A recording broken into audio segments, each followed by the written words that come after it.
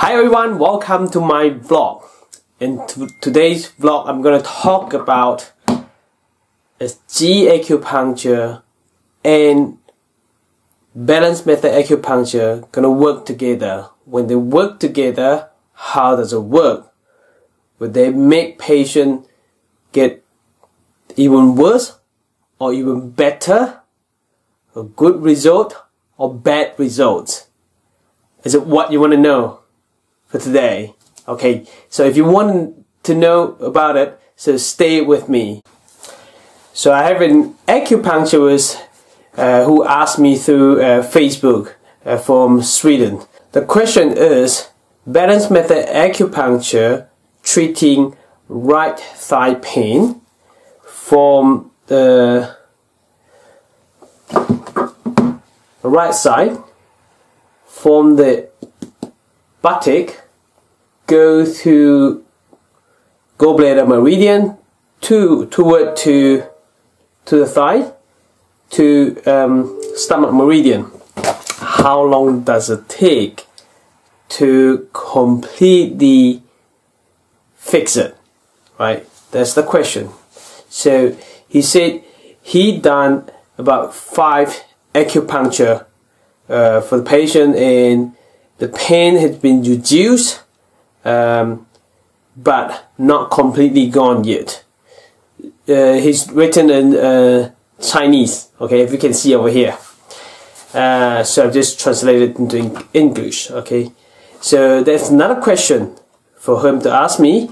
So balance method acupuncture and JiYi acupuncture, would they work together? Can we use it in the same treatment? If yes, if he use JiYi first and then balance method acupuncture afterward, would they mix up together and make it worse? Okay, that was the second question. If this is your first time to watch my video, or you have been following my video for a while but you haven't subscribed to my YouTube channel yet, I want you to look up my YouTube video underneath this video and look at this, right? And this subscribe button, please press it, click it, and as well as the bell next to it. Disclaimer, disclaimer, disclaimer. You must read and agree with this before you start this video. He had done 4 balance method acupuncture, and the 5th time he used JiYi acupuncture first, and then carry on with balance method acupuncture, right? And he mentioned that over here, in Chinese of course, that he, in the 5th treatment, and JiYi acupuncture work beautifully, wonderful, right? But when he did balance method acupuncture, here the pain came back a bit, okay? He asked me, why is that, right? So very good question. I know if you've done JiYi acupuncture that I share online, I actually shared on in Chinese, I haven't done it in English yet, and the water point, or the water Jun and Chen point on both leg, and he's done that, and he said good results. All right. So why is that? So first, so I actually did my question over here in Chinese. So I actually suggest him to that since he tried JiYi, very good, you know, he tried it all out. He has tried JiYi, and JiYi work very good. So what he can do is stick with JiYi and put the needle in and leave the needle there for 20 or 30 minutes. Okay, so he was saying that he just put the needle in and take it out, because JiYi no requirement to leave the needle there for a while, you know, but you can do that, and I suggest him to do that. And apart from that, according to JiYi Yin and Yang, if you do balance method acupuncture, I suggest him to use balance method acupuncture on the diagnosis of JiYi. What do I mean there? Now, if in JiYi acupuncture, if you look at that, the patient lay down, that leg's outward, that's yang leg, right? That's in, right? So JiYi acupuncture, you're going to treat the water points 足三里 and 阴陵泉, right? And one is around here, and the other one is around here, okay? 血海 or 梁丘, you can look at that. Look at that, right? So he did those 4 points, got very good results. And then why that when he back to balance method acupuncture and that result is not as good, right? If he did the, I don't know what he did though, if he did the needle, this is yang side, right? So if he did the needle on in meridian on yang leg, and of course this is gonna make it worse, because in your diagnose on JiYi, you diagnose this is yang and you treat on yang meridian and you got good results. And then if you back to balance method acupuncture, you needle the in, you're gonna get backward results. That's gonna get worse a bit. So remember, if you use JiYi to diagnose, when you do balance method acupuncture, you want to follow the diagnose that you have made on JiYi, from JiYi acupuncture. Alright, so what I do now for balance method acupuncture, I look at the leg, I diagnose which one's yang, which is in, then all my balance method acupuncture system gonna follow the diagnose from JiYi, yin and yang. Okay, this is what I do, and I got good results. And if you can try it, if you put needle according to balance method acupuncture, if you needle it, if the result doesn't work that well or has no result at all, you use the same point but use the opposite side, and you may find that the result will come out beautifully.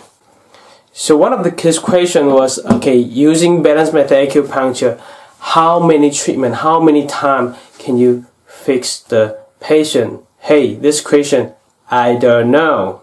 Why do I say that? Because every patient is different. And he was asking me, another question is, why would the patient get better and then get worse again? So my answer is, one of them is up there. If you diagnose right but you needle wrong, then you're gonna get bad result. You know, you're gonna get pain come back again. Okay, but when patient go back to home after acupuncture, I always tell my patient, you respect the pain to come back. So when patient get instant relief, you don't make them have a false hope, like make them think that everything's gonna be okay and you're gonna be completely or better from now on.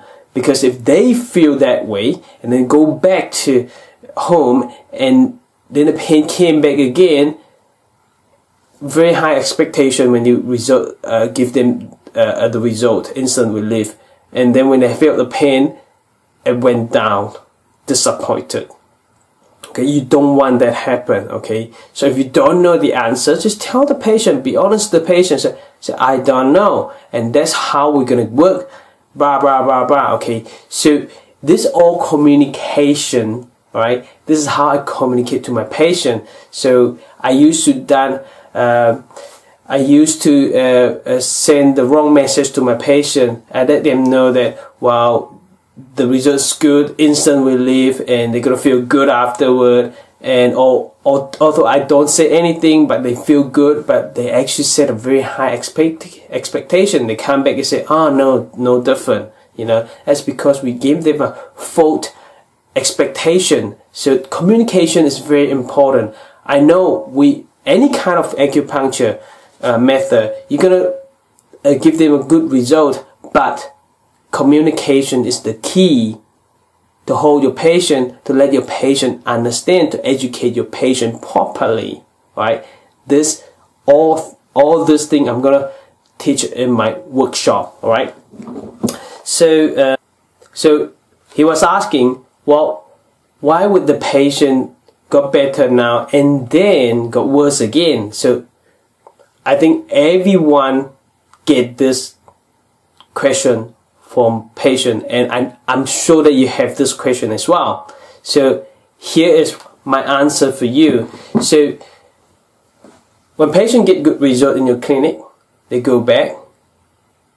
You want to tell them to expect pain to come back. So, but when is the pain come back, and how long does it take for it to get to the same intensity before they come to you? You know, you're gonna check it out, and then you'll be able to tell patient more accurately and how many treatment they need, and or how what they should do. You know, between the pain.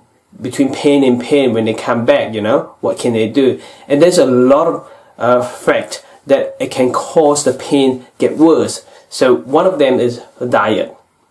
The other one is emotional.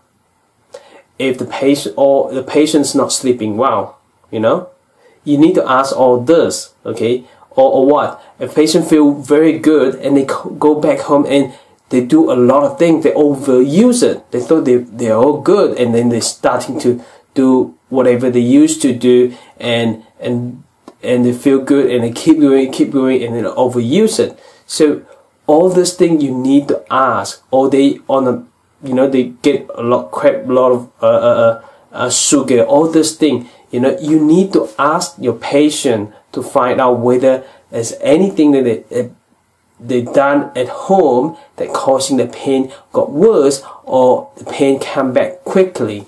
So all this thing I will teach you. I'll give you an idea, and in my workshop.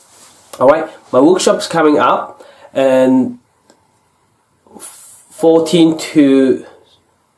my workshop's coming up, and 13 to 15 in March 2020 in Auckland, New Zealand. So in these 3 days, if you want to sign up my workshop, then if you're on Facebook, go up there, check the link, and YouTube, go down there and check the link, okay?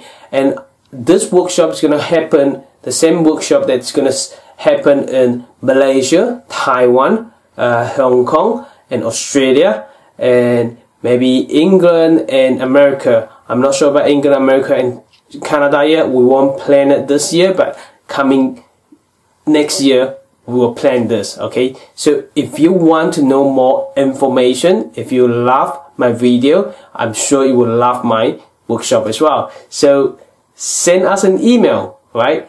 Ask us and let us know where you're from and you're looking for my workshop. And I want to mention to you, I have local balance webinar as well. And if you sign up for my workshop, the local balance webinar will be free for you. But if you bought my webinar already, and we'll give you a big discount when you join our workshop. All right. So I'll see you in my workshop. See you. Bye bye.